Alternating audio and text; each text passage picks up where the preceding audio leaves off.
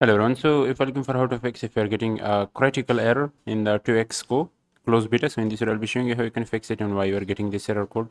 So I was also facing this issue, and the solution that works for a lot of users is you need to simply press on window plus R button from your controller, and you need to open the app data.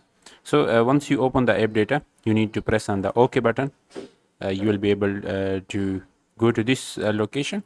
So in here you need to go to the local, then simply search for Riot games. You need to open the Riot game folder, and then here you'll be able to find the install 2x close beta. You need to select that folder and completely remove or delete this folder from your device.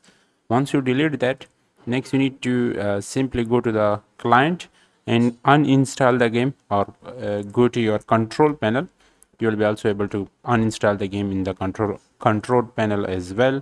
So you need to simply go to the uninstall program. Here you need to search the game, select the game, press on the uninstall button. Once you uninstall the game, then reinstall it and then try again. So this method is also work for a lot of user and people is fix the issue with this. Simply completely remove the game from local as well, and then uninstall it and reinstall it. I hope this will help you. If you have any other question, please leave a comment below. I'll be happy to answer it. Also, make sure once you do all this process, simply restart your device. Make sure to like and subscribe. See you in the next video.